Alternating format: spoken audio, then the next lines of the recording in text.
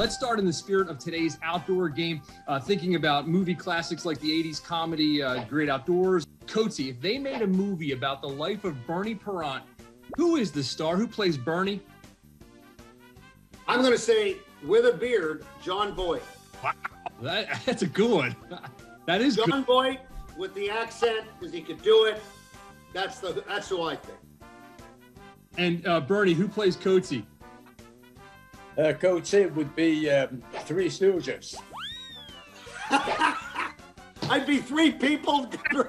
That's a nice compliment. Thank you.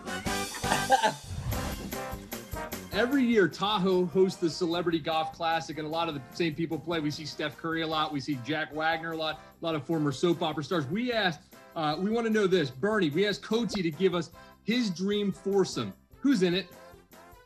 Well, I would say Bob Clark and the two goalies, Bobby Taylor and myself. And we'll go out and have a good time. Oh, I can't even imagine what that time would be like. Hey, Coach, same question. There'd probably be fights, like literally golf fights, which would be awesome. Coach, question to you. I would say Bob Kelly, Joe Watson, and Jimmy Watson. Why do you say that? What would be so fun about that round? Well, first of all, between Bernie and Joe and Bob Kelly and all the stories they would just keep telling each other and telling each other how great they are, and Jimmy would just kind of funnel right into the group. Now, finally, Bernie, you posted that awesome video to social media that went sort of Philly viral, making gnocchi. They're making Yankees. Gnocchi. Yankee. First of all, can you say gnocchi for me? Yoki. Yankees. Yoki. I love hearing you say that. I could listen to that all stinking day. Yankees. So, Coatsy, if Bernie could only have one food for the rest of his life, what would it be? French fries with cheese on it. That's a French thing. Yeah, don't they call it like, Bernie, don't they call that like poutine or something like that? It's safest kind. You know, I love fries and I love cheese and I love ketchup. I'm fine with that. That's good stuff. I would have said poutine, but I didn't want to get myself in trouble in mispronunciation with the French guy on the same broadcast. Yeah, poutine sounds better. We're here in America. We're like, yeah, give me some cheese fries. You got the roller skating rink, like the pump cheese and stuff like that. I'll ask you the same question, Bernie. What about Coatsy? What would be his food?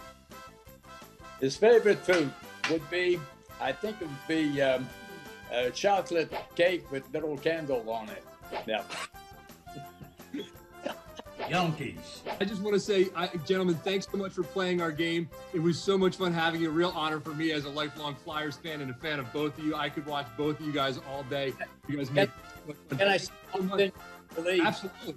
Okay, I remember when I was a kid in Montreal, I was about 8-9 years old, and watching Steve Coates play for Montreal Canadiens, that was awesome. Yeah.